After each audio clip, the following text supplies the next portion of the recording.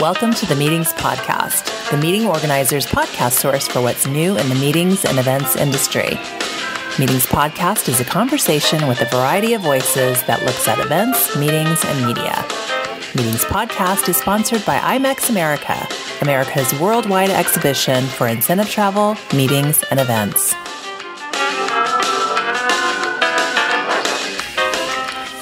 Hey, podcast listeners, this is Mike. Today's show is brought to you by IMEX America. We'd also like to thank avforplanners.com. Full disclosure, I am an investor and founder at AV for Planners. But here's how AV for Planners works. AV for Planners takes your upcoming meeting or conference 3 AV bids or proposals and gives you an easy-to-read, one-page evaluation you need to negotiate to make sure you have the correct equipment and pricing and labor for your conference audiovisual. Behind that one page is supporting materials that are easy to read for your reference. So if you're going through your one pager and you have a question, you can go back to the reference material and see exactly why we made that choice or that decision. If you're still unhappy with the evaluation, AV for Planners can bring in a fourth AV company and try to get you a better price. So check out avforplanners.com for more information to get the best pricing for audiovisual and the confidence you are getting the right equipment and labor for any size meeting or event. So let's get into today's show. Today's show we have Tyra Hilliard. Tyra is awesome. I really enjoyed speaking with her. And let's get right into the interview, and I will check back with you at the end of the show. So I appreciate you listening, and I'll talk to you in a little bit.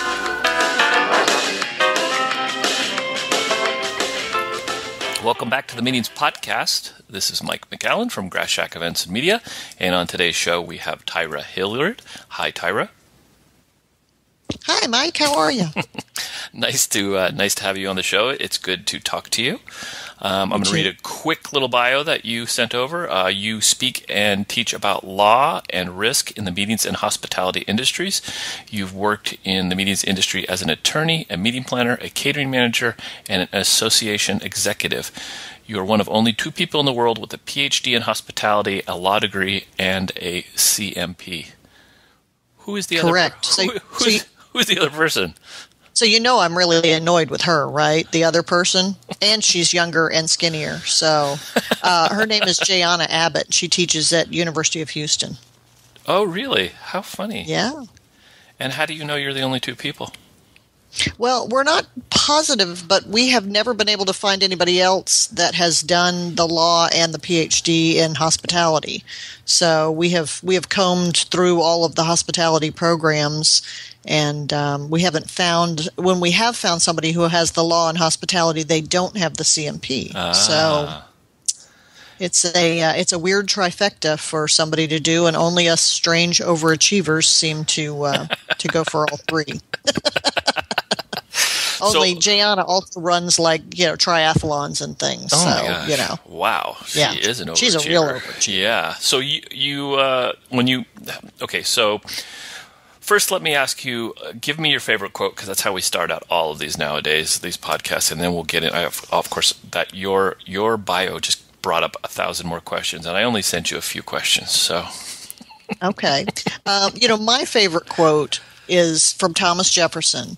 It's, "I'm a great believer in luck, and I find the harder I work, the more I have of it." Nice. Very nice. Yeah. Because I've always felt very lucky. I've always felt like, wow, this stuff happens to me. And my husband occasionally says, yeah, you work really hard, but it doesn't feel like work. So it just feels like luck. That's great. That's a great one. So how did this whole path, the PhD in hospitality, the law degree, which came first, and how did you get into this your whole take me from your career path, how you got to where you are now? Well, it really started off, I guess it's a really organic thing for me, because I grew up in a tourist area, actually where I'm living now, St. Simon's Island, Georgia. It's a very touristy area, so I grew up working in restaurants, helping guests find hotels and that kind of thing, and restaurants and activities and attractions, and all of that was just sort of second nature when you live in a tourist town, as is complaining about the tourists in the summer, but being really grateful for their money. So when I went to college in Washington, D.C., and so it was very natural for me to go get a job in a hotel.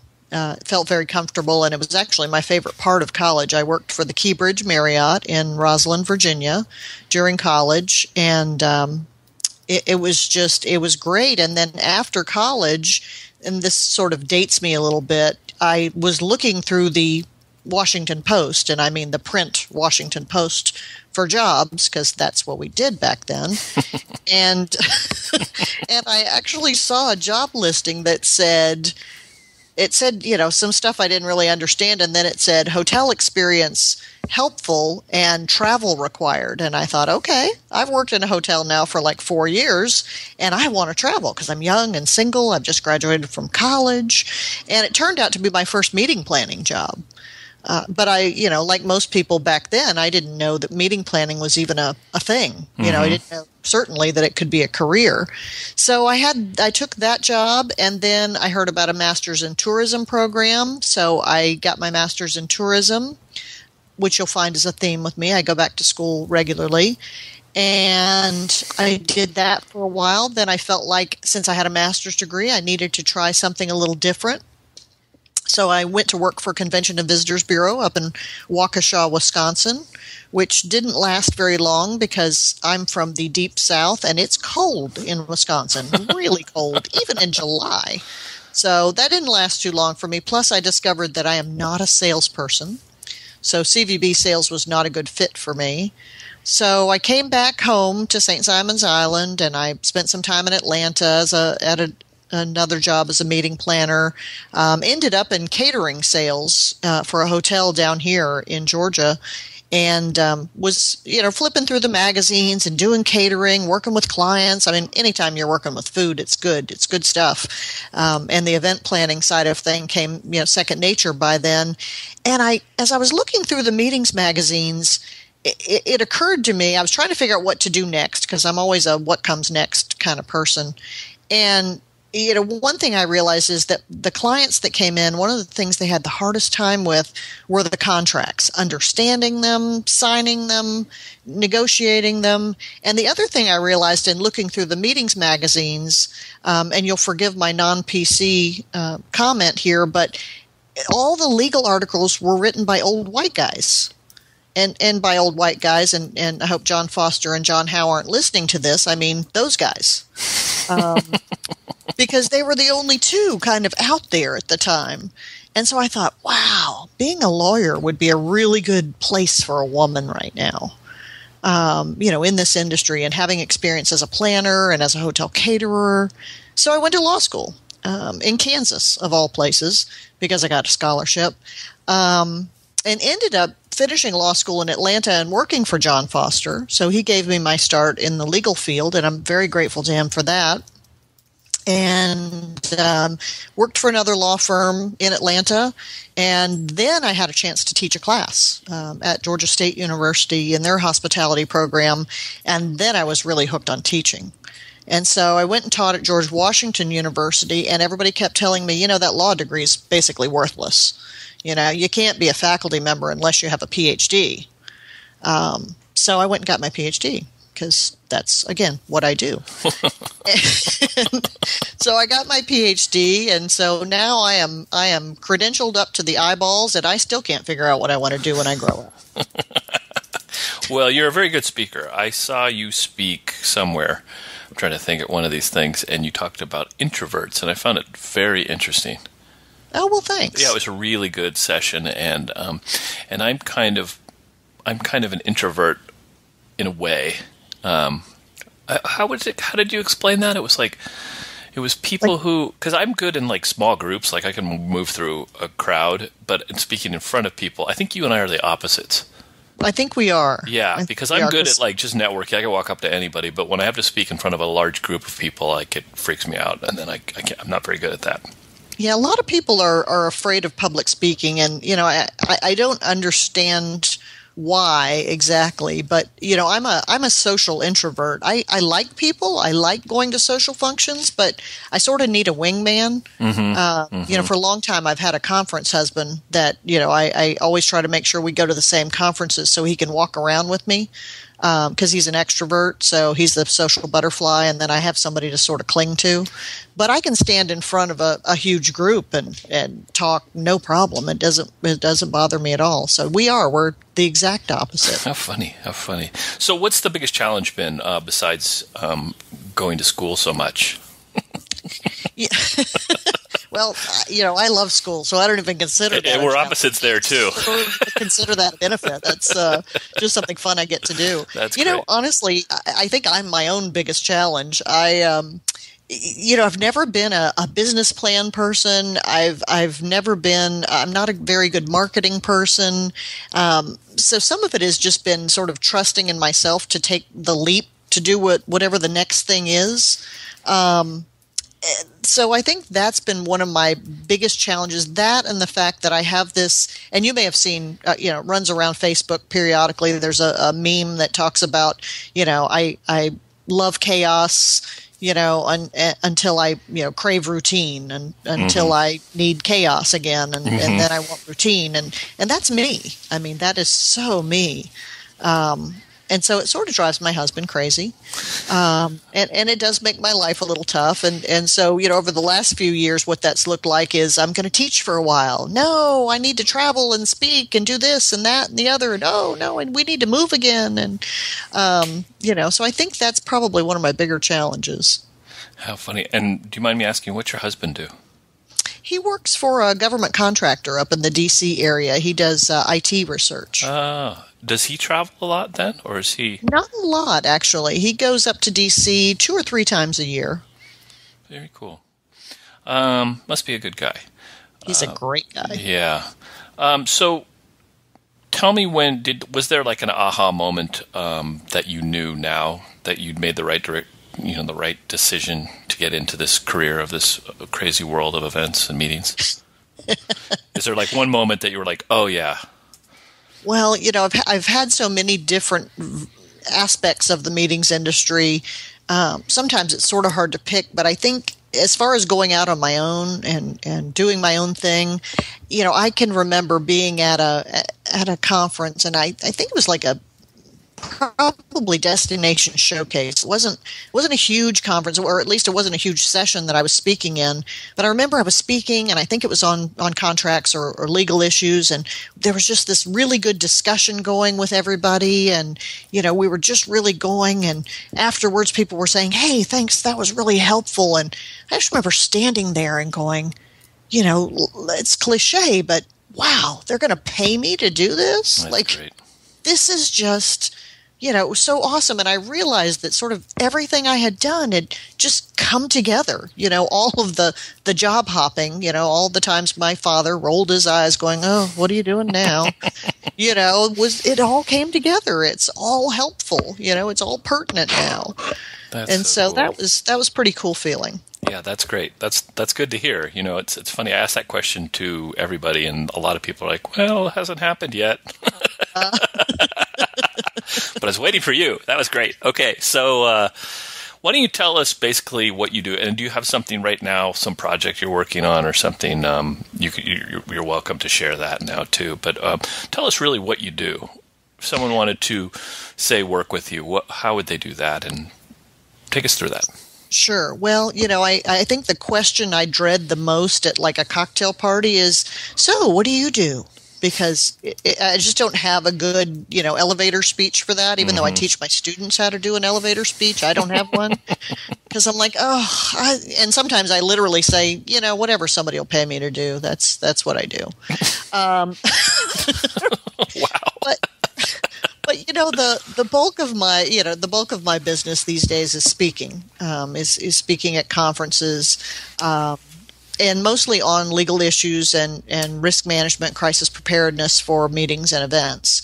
And that's my real heart, are those two issues. And so I just love speaking and traveling. I enjoy the travel, and I enjoy sharing the education and the knowledge and hearing people's stories and also just facilitating the sharing of knowledge, because I find people have a lot of knowledge already, and they just need an excuse to share it with each other. So it's not so much me coming in on my white horse and saving the day. It's more, opening up the opportunity for everybody to share their knowledge, because there's always a vast amount of knowledge in the room. So that's probably the biggest part of what I do. I've been doing a lot more in-house training than I have done in the past, where I think people are really wanting some in-depth team training. So I've worked with a few groups on in-house emergency preparedness training. So helping them write their crisis plans, or helping them just go through their own unique processes, whether they use RFPs, the number of meetings they have, doing a threat assessment and hazard assessment with them, so that we can figure out what they should be worried about. And, so they're focusing their concerns and they're planning on the right things, and providing them resources to help them manage those things. Because I really focus on the preparedness side, not the response side, but I have colleagues who help. If something happens, then I'm like, call Bob. I'm not your person. If something happens, call Bob. Right. He's the guy. So I've been doing a lot of that, and then I do also still teach college classes, which I'm truly passionate about. Those students keep me young, and they also keep me on my toes. So I do love my college teaching, and I truly do get odds and ends that come in, just different things that people call and say, do you do this? And sometimes I say, no, that's not really in my wheelhouse. And other times I go, well, I haven't, but I can. And I love those opportunities, and that's sort of what I love about being an entrepreneur. That's very cool. And is it hard to balance the traveling with the school teaching? I mean, it is. It's a little bit of a challenge. I always joke with my students, gee, I'm really sorry I have to cancel another class. And they're like, yeah, we hate that, I bet they do, yeah. Yeah. But, I have talked to like the dean at the college that I teach at, and, he said, I think it's really good for the college that you're out there, that you're speaking. And he said, I think it keeps you current, it gets you out there. And he said, I think it's good for the students and good for the college. So he's been very supportive. But it is. I think, travel is challenging because it's, and I'm always trying to find that right balance. What's best for the balance of jobs for the students, for the college, for my family. I think that's a constant sort of struggle. Yeah. You must be close to an airport then. I mean, are you? I don't know where Saint Simon, is that what you say you live? St. Simon's Island. Yeah, we're just south of Savannah, just north of Jacksonville, Florida. Oh. So it's we have a tiny little airport here. Brunswick is the airport, and it has 4 flights a day to Atlanta.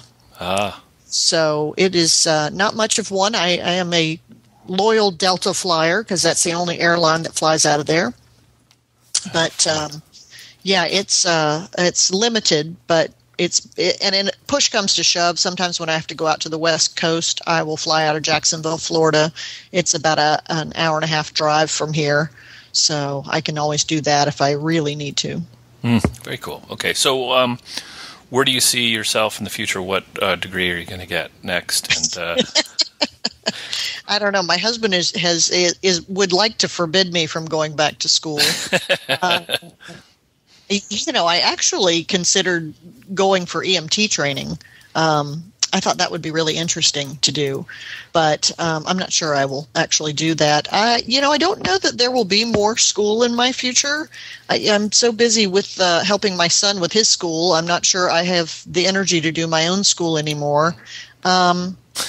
If anything, I think maybe I might want to rebalance what I'm doing and maybe teach a little more. I'm only doing 1 or 2 classes a semester right now, and I really miss being with the students more and being able to form a relationship with them. So I imagine the future will hold probably more teaching, and I'd really like to do more writing. That's something that I'd like to do. Nancy Zavada, every time I see her, keeps saying, when are you going to write that book? So I have to be careful to avoid Nancy now until I at least get an outline of my book. But I have thought for a long time that the industry needs some fairly simple books. Not simple, but some fairly straightforward, non-legalese resources for contracts and for legal issues that, are not so technical and not so bogged down in legalese, that they're just really practical and good to use. Jim Goldberg wrote the Meeting Planner's Legal Handbook some years ago, and he actually wrote it for a class he was teaching. And then he sort of said, well, I guess I could also sell this to the industry. But, that's the last, I think, really practical resource that's been out there. So that's something that I would like to work on. And also, people are always asking me if, for help, and if I have a risk management plan or a crisis management plan they can use. And I always say, it doesn't work that way. You can't just take one off the shelf and fill it out, although I know people do.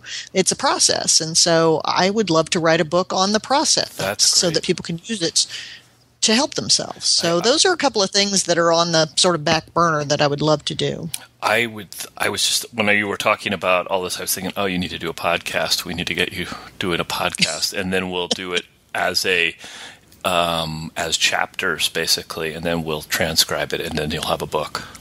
Oh, well, that's an interesting idea. Yeah, so we'll talk about that later. I also was an EMT for a long time. I was a fireman. I don't know if you knew that, for a long time. Somebody mentioned that you were a fireman. For a long time, and then I was an EMT, and I really enjoyed that. So I would recommend it. It's just neat to know. I mean, I haven't done it in a long time. It's been years, but it was nice to have all that knowledge. I still have it now. I lived near a river too.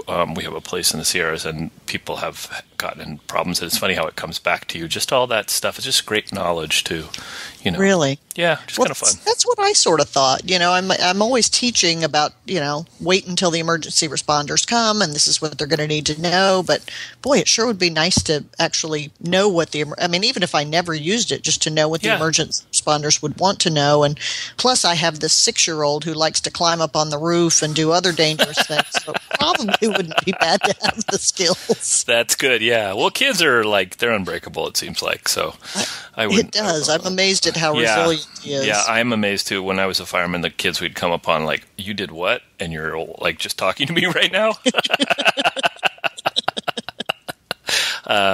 Okay, so are you struggling with anything?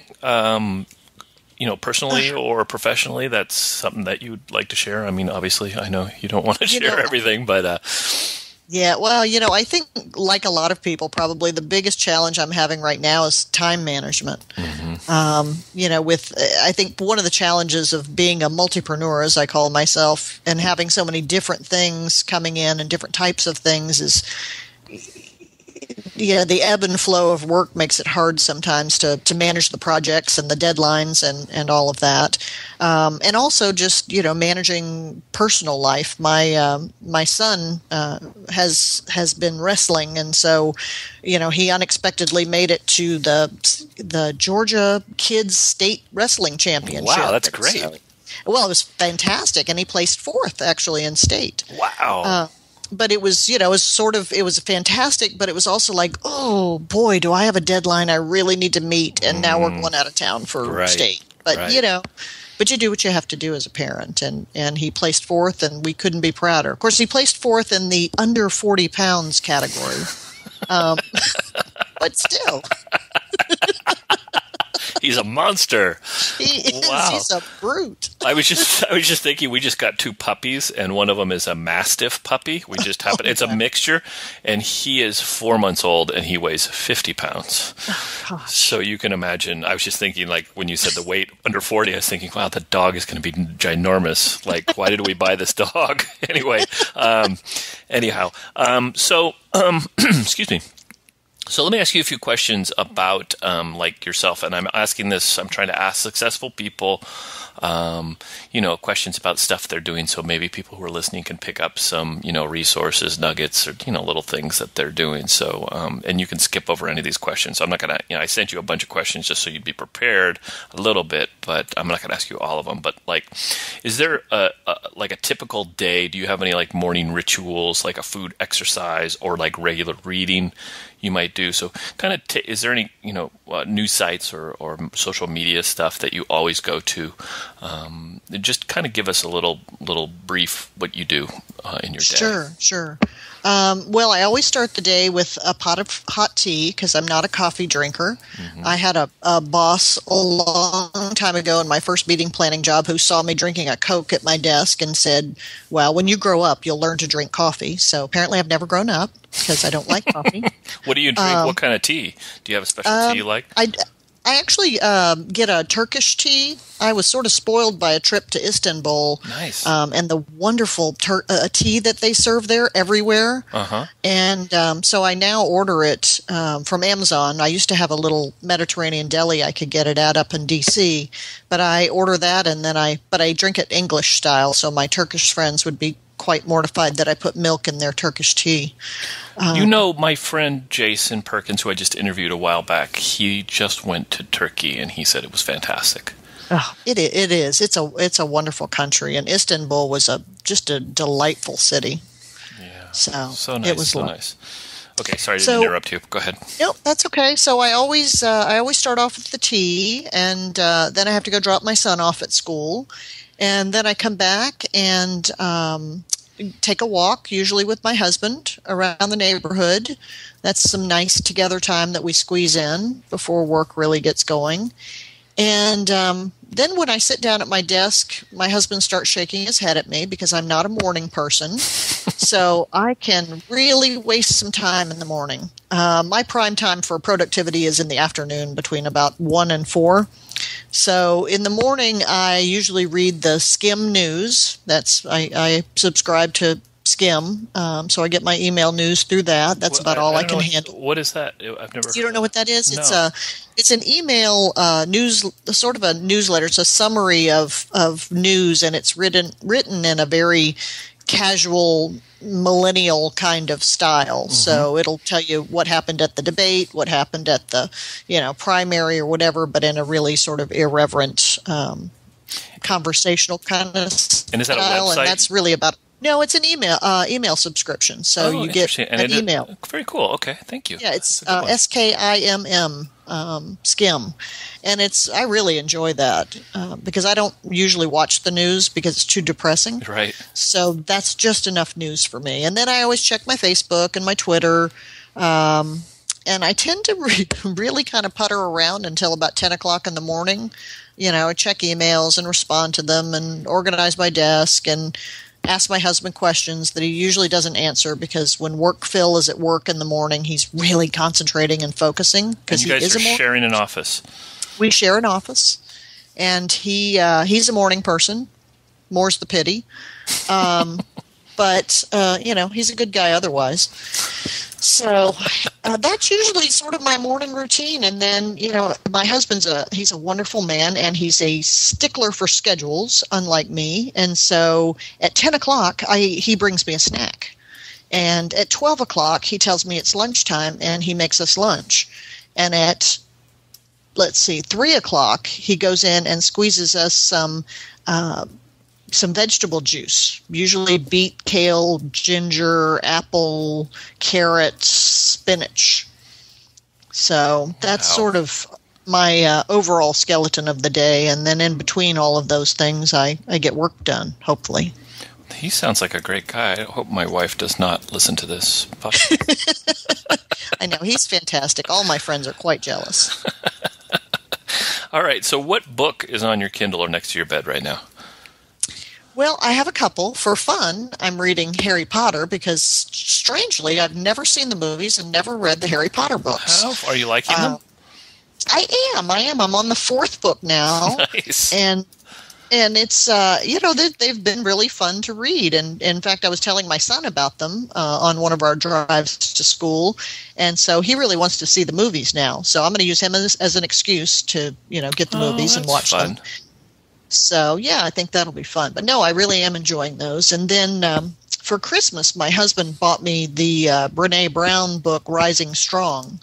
And so I've been reading that. One of my former students and a friend and colleague, Nan Devlin, who lives out in Portland, had bought me the audiobook, The Power of Vulnerability, Brené Brown's.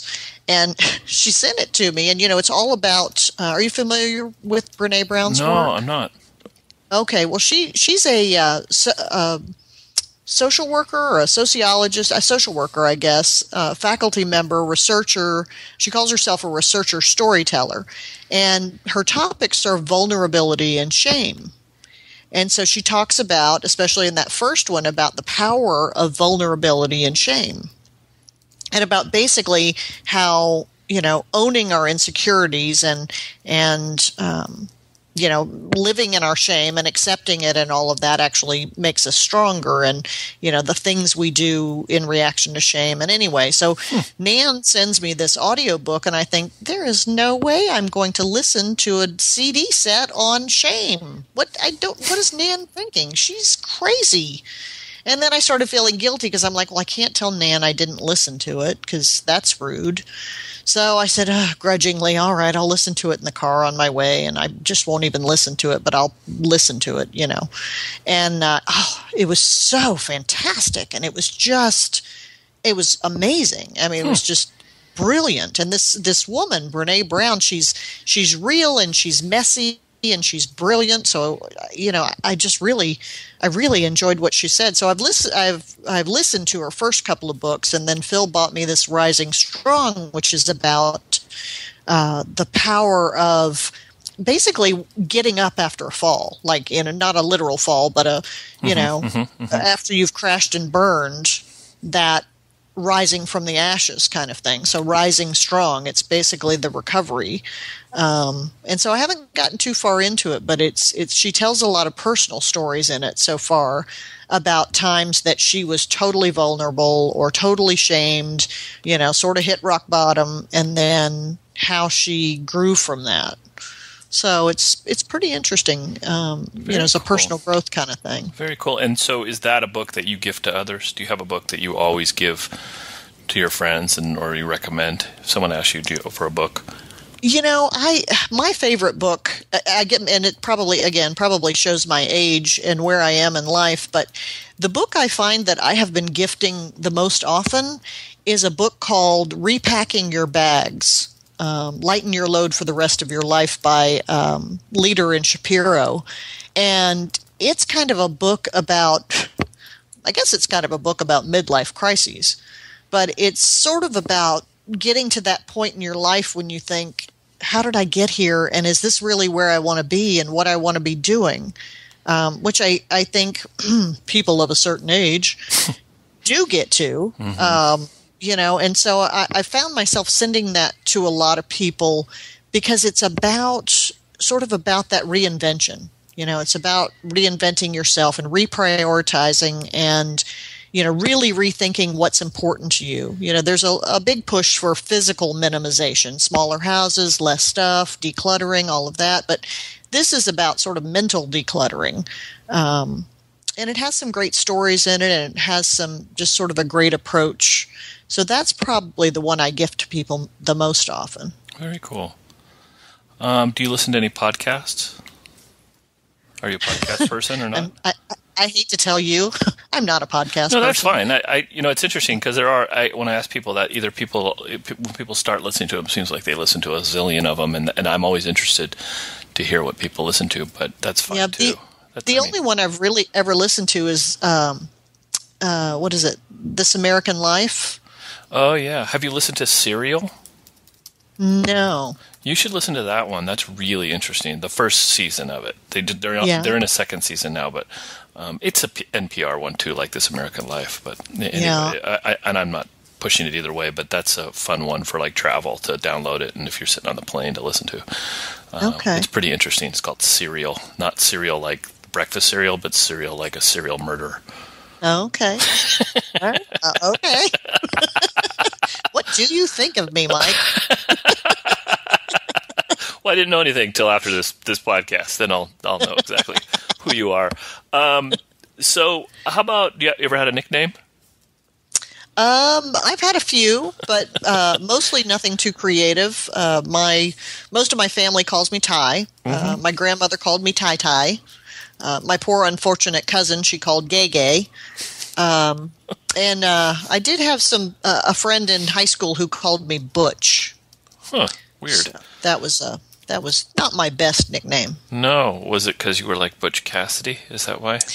No, it was more because I sort of had anger management issues in high school. Oh, wow. Okay. I can't see that, though, but okay. I was an angsty teenager. How funny. So, do you have any favorite documentaries or movies that you'd like to share? My favorite movie of all times, and it's never been replaced. There's two actually, and they're totally different. But probably my favorite of all time is a movie called Dream a Little Dream. It has Jason Robards in it, and Corey Haim. Is it Corey Haim? I always get the Coreys confused, but I think it's Corey Haim. I don't think it's very well known, but it has just this fantastic soundtrack, and has a really cool message, and it's about love and supernatural, cool. And so I kind of like that. Cool. And the other one is The Lost Boys. Did you ever see that? Yeah. Because I grew up in that. My summers were all in Santa Cruz, so it's that whole boardwalk thing. Yeah. Oh, yeah. It was very scary afterwards, like walking around there at night. Yeah, I loved that movie. I still love that movie. It's one of the few movies I own. I don't actually own too many. How funny. That's great. Once I've seen a movie, I'm sort of over it, but The Lost Boys, I just love it. How funny. That's great. Because, vampires. And vampires can't go wrong with vampires. Yeah. That's really very funny. Okay, so do you have any, let's see, I have so many questions I wanted to ask. Do you have have you ever had a really strange experience in your speaking engagements? A strange experience? Yeah. I was going to ask, embarrassing or funniest, but maybe the strangest. Do you have a good experience that you might want to share? Could be like a war story too, you could say. Yeah, well, I was going to say the first thing that came to mind was a bad experience. Mm-hmm. I was, for some reason I want to say I was down maybe in Mexico, but I don't remember exactly what the program was. It may have been in Florida. I don't remember. I think it was a CRISM program. But anyway, I was doing a contracts presentation, as I often do, and I was... I did it. We had a great discussion, really good discussion back and forth about contracts and contract clauses and negotiations and all of that. And I could see a woman in the second row getting a little hot and bothered, and she was sort of glaring at me. And I thought, man, I am not reaching her. And in fact, she seems a little annoyed. And so I kept trying to draw her in, I was using all my techniques and eye contact and, sort of gesturing at her when I said, if anybody has anything they'd like to share, and she'd just glare at me. And so as soon as I was done, she hopped up out of her row and she came right up there and she said, may I talk to you for a minute? And she sort of dragged me behind the screen. I was a little worried. She was bigger than me, but then most people are bigger than me. And she proceeded to just let me have it. She was a hotel salesperson, and she, said, you can't tell planners that they should do this, that, and the other because they're going to hear it from you, and then they're going to think that's gospel, and that's exactly what they're going to do, and then they're going to be upset with us if we don't do that, and you shouldn't be out here telling people what they should put in their contracts. And, oh, man, she just went on and on and on. She was very unhappy. So that was pretty unpleasant. Oh my God. It's the only time anybody's ever done that. Wow. But yeah, I was thinking, wow, you need to calm down. That's crazy. So, because that's what I was hired to do, was to tell people what to put in their contracts and how to negotiate and issues. But some good came out of it though, because it did help me to really keep in mind when I'm negotiating when I'm speaking about negotiating, to try to make sure I play devil's advocate and mention both sides, right? Which can make for a disjointed presentation if I do it too much, but just to give it some balance. Well, and we don't. In saying that too, is like you can't please everybody, and if you make a stance on things too, is sometimes a very good thing, Yeah. In speaking on these things, actually know your audience, who you want to get to. Right. So I got a few final questions for you. Okay. What is the best advice you've ever received? Oh, the best advice I've ever received. When I was first, I think it was probably my first professional speaking opportunity. And it was one that John Foster had been asked to do, and he wasn't able to. And since I worked for him, he said, "Why don't you go do it?"